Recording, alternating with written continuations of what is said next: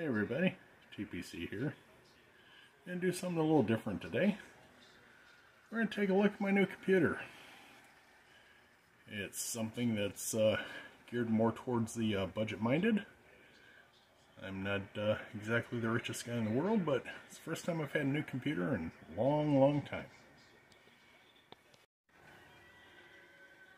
That's right, if you're as old as me, you're seeing one of the omnipresent cow boxes from back in the 80s. It's a Gateway, but it's got some pretty decent specs for a budget-based laptop. First thing you notice is it's a 15.6. It's got the AMD Ryzen 7 processor. It's 8 gigabytes with 512 gigabytes of storage. Comes in charcoal gray. And here's some of the specs. It's 1920 by 1080. Like I said, it's the Ryzen 7 3700U mobile processor with Radeon RX Vega 10 graphics. It's got Windows 11 already installed. It's got the easy touchpad, fingerprint scanner, 512 storage, 8 gigabytes of RAM, 2 megapixel front camera, which we will be testing, and it says it has up to 10 hours of battery life. Alright, we open the box. First thing you see is this box here, which is the power cord, I believe. And then we've got a foamy inside we'll pull out. And the computer itself is well packaged. And I took it out of the anti-static sleeve. And it appears to be very thin. I mean, really thin. Open it up. It's got an anti-static piece of foam here on the inside. Nice clean looking keyboard. You can see the fingerprint scanner there. Smooth touchpad. You'll be interested to see what this does. Got a little quick start book and information book packaged. Come with the computer. Tells you what to do to get it started up. Gives you a diagram of everything that's on it. Now on the right side, you've got a USB 3.0, an SD card reader, and a headphone jack.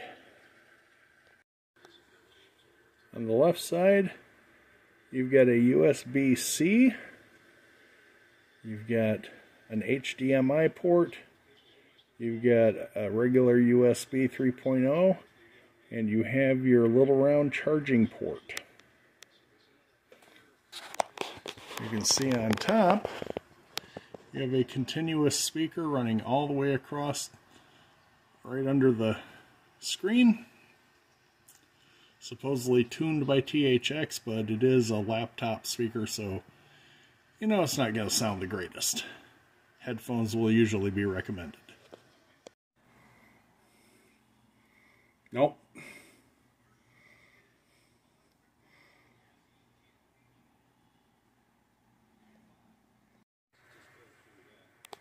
Alrighty, we've got the power cord plugged in.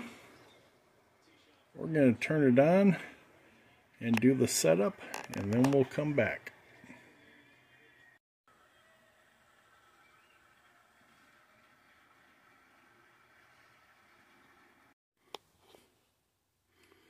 The display on this is fantastic. The keys have a real nice tactile feel. The fingerprint scanner is awesome. The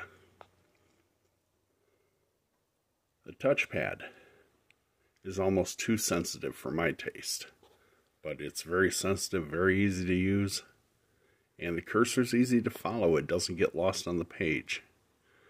I'm actually very, very pleased with this. This isn't a computer you're gonna sit down and do real high-end gaming with. But if you're somebody who needs a good computer that's fast and has plenty of storage, plenty of RAM, on a budget at $449, I'll recommend this Gateway every time. I've read some of the reviews, and some of the bad reviews are just flat out wrong. I mean, people who either are out to cause problems or just flat out liars. This is an excellent PC. I've had no problems with it.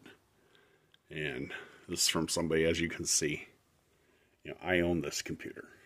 I bought it with my own money, and I'm very pleased. There's nothing not to like about it. Sounds great. Like I said, the sound bar, is like any other laptop sound bar. It doesn't get real loud, doesn't have great sound. But man, you plug a set of headphones in it and it sounds awesome. Everything works great. There's just no downside to it for the price. Anyway, I hope this helps you if you're out looking for a good budget computer. This one's a really, really good one.